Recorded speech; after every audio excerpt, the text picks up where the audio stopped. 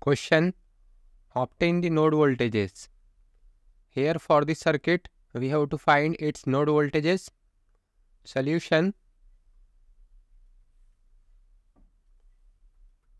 we have to find this node voltage and this node voltage. Let's say this is node A with voltage VA and this is node B with voltage VB. And this will be our reference node or ground node. Now, let's say this current is current I1.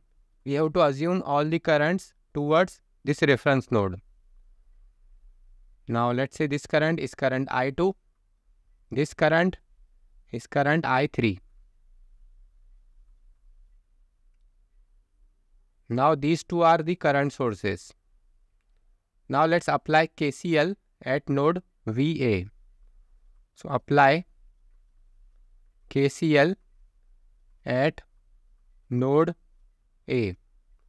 Now, according to KCL, that is Kirchhoff's current law, summation of all the currents entering a node is equal to summation of all the currents leaving the node.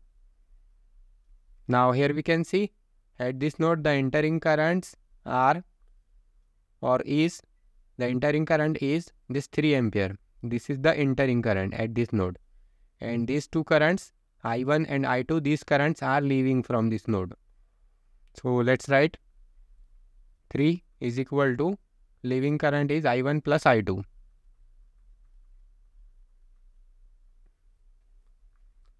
So 3 is equal to, we can write this I1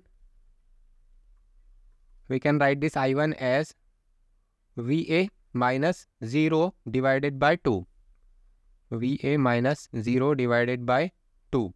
Then plus, now this I2 can be written as VA minus VB, because the current is going from VA to VB. So we have to write VA minus VB divided by 6.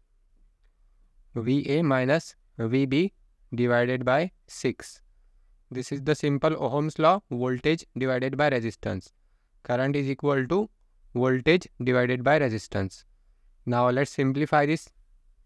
So it will be 3 is equal to VA upon 2, then plus VA upon 6 minus VB upon 6.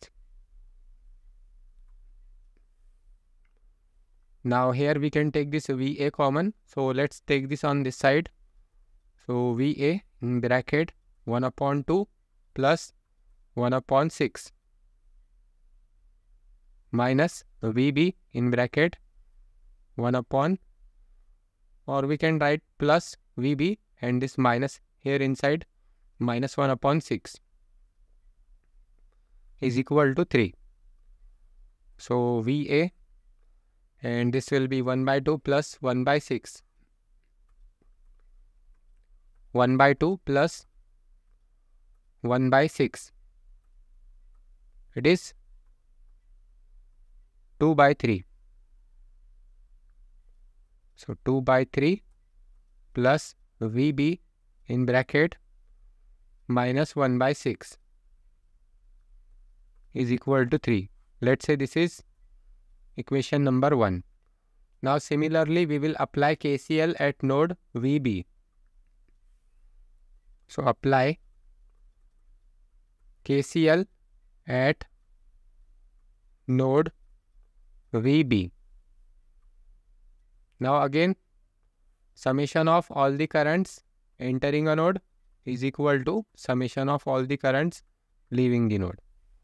Now here we can see at this node VB, entering current is this I2 is the entering current at this node. Here we can see this I2 is entering, and this I3 and this 12.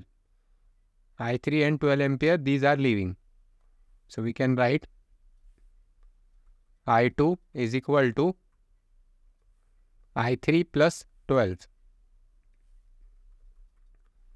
I3 plus 12.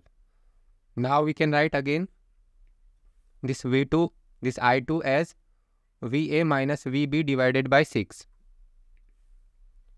VA minus VB divided by 6 is equal to I3. Now this I3 is VB minus 0 divided by 7. VB minus 0 divided by 7. Then plus 12. So it will be VA by 6 minus VB divided by 6. Then if we take this on left side, so it will be minus VB divided by 7 is equal to 12. We can take this VA common. So VA in bracket 1 by 6. Then plus VB in bracket minus 1 by 6 minus 1 by 7. Minus 1 by 6 minus 1 by 7 is equal to 12. So VA in bracket 1 by 6 plus VB. Now if we simplify this, so it will be minus 1 upon 6 minus 1 upon 7. So it is equal to minus 13 by 42. Minus 13 divided by 42 is equal to 12.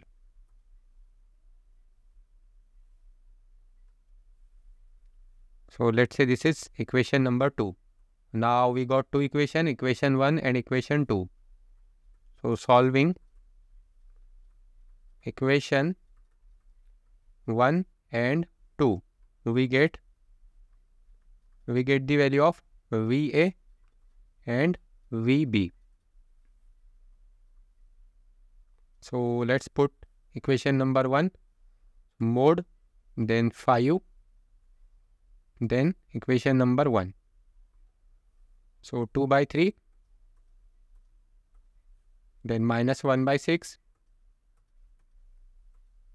then 3, then 1 by 6, then minus 13 divided by 42, then 12. So VA is equal to minus 6 volt and VB is equal to minus 42 volt. So this is the final answer for this problem.